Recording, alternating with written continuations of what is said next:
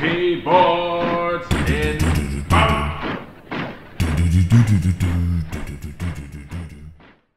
Warning, naughty words inbound.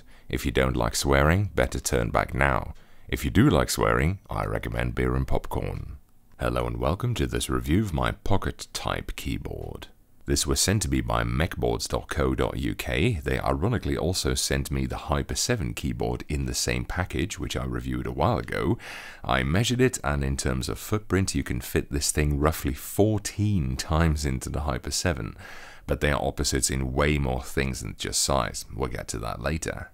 Now, I accepted this thing because I thought it would be a bit of fun, but as it turned out, this was a bit like using a cactus for a dildo, a painful mistake, as using this thing is about as much fun as getting head-fisted up the shitter by a woolly mammoth. But the more I suffer, the more you guys seem to enjoy it, so I guess someone is going to be happy by the end of this video at least. Now the thing is, I know the designer of this keyboard personally, and she's lovely, so on one hand I really don't want to go to town too badly on this thing, but on the other hand, this is one of the foulest pieces of otherworldly dog shit I've ever used. And coming from me, considering what I've already reviewed before, that's really saying something. I normally test keyboards for a full week. I barely managed 3 evenings of a little bit of typing only, and frankly I think even that was a pretty heroic effort. I should get a fucking medal. Gaming is simply out of the question, and really any task beyond writing just a short email or something becomes so laborious that you may as well not even try. I had originally planned to at least write the script for this video on this keyboard, but after just a little bit of usage it was clear that this would have been an absolutely insurmountable undertaking, so I just typed on a normal keyboard instead. I can't even imagine what an ordeal a whole week of using this bricklet of fossilized donkey splooge would have been like. Now, the thing is, most shitty keyboards I review are, in one form or another, manifestations of incompetence, you know, like all those ill-conceived weird ergo keyboards I've shown, or those absurd novelty things like the My First Keyboard, or that namelessly evil projection thing that have no right to exist. They were just bad because they were a product of bad design. They're useless because their developers were cock-juggling fuck monsters who didn't know what in the blue fuck they were doing, and their ideas about what makes a good keyboard were about as coherent as a demented hamster on Quaaludes. But this keyboard doesn't feel like it's bad because of incompetence, quite the contrary. It's clearly a joke keyboard, and honestly it feels like it was designed to be shit, and designed very competently in that regard. It comes across as a deliberate attempt to troll people, and by golly has it worked. Now, I could understand and even forgive that if this was just a one-off job made for a laugh. I see stuff like that all the time at meetups, for example, and that's fine. It's funny and interesting, and if I'm honest, it doesn't even look bad. I think it looks pretty slick and cool even. But this is a commercial product available from multiple suppliers, serious ones, and it costs 35 euros, and even then it doesn't come with a controller, which you need to buy separately, nor is it even assembled. It's a kit keyboard.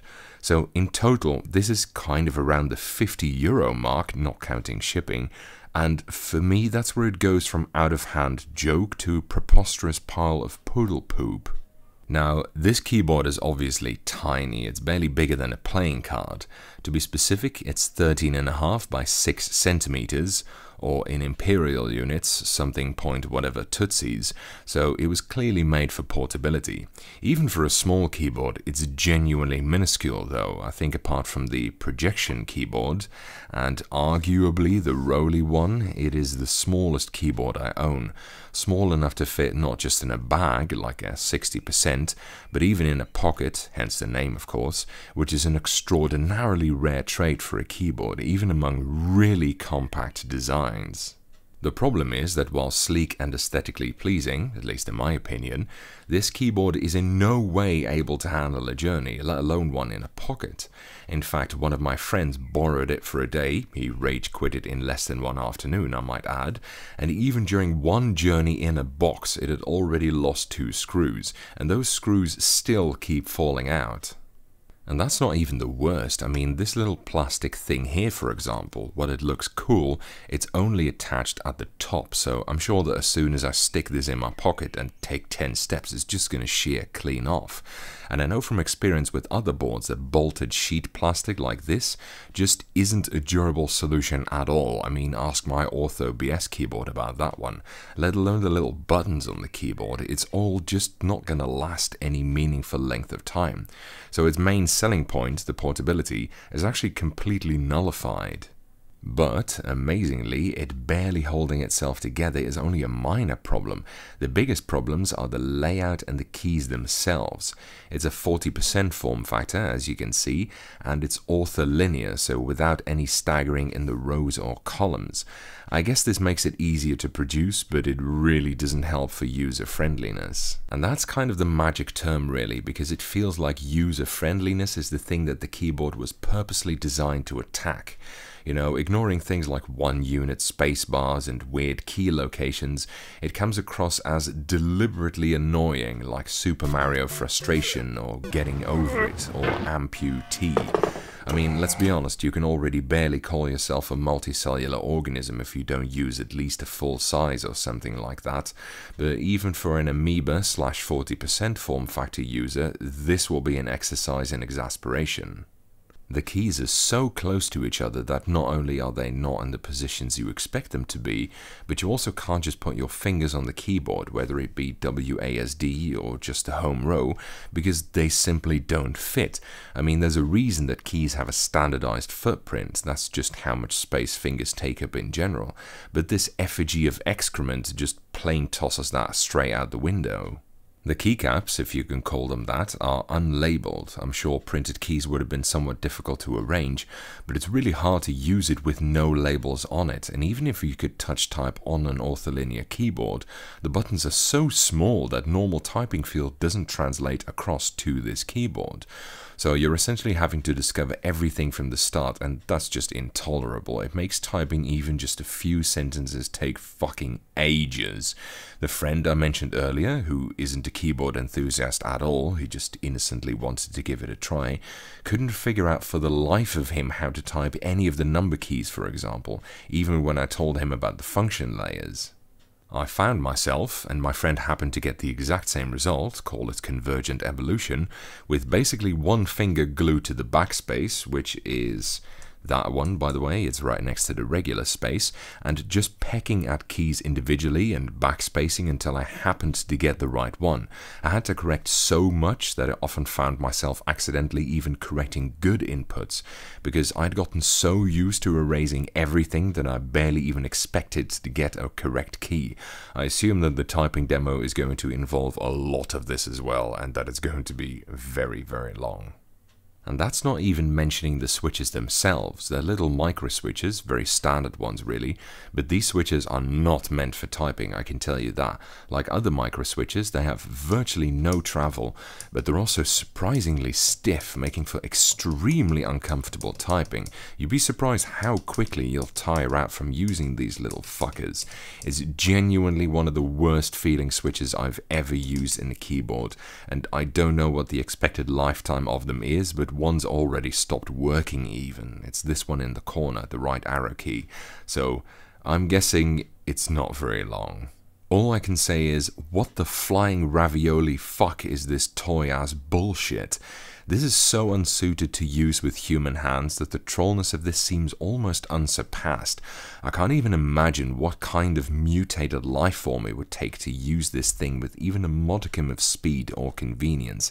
Everything about using this keyboard is so bad that I think I'd rather get gangbanged by a dozen drooling syphilitic crackholes than use this keyboard for 1 day longer.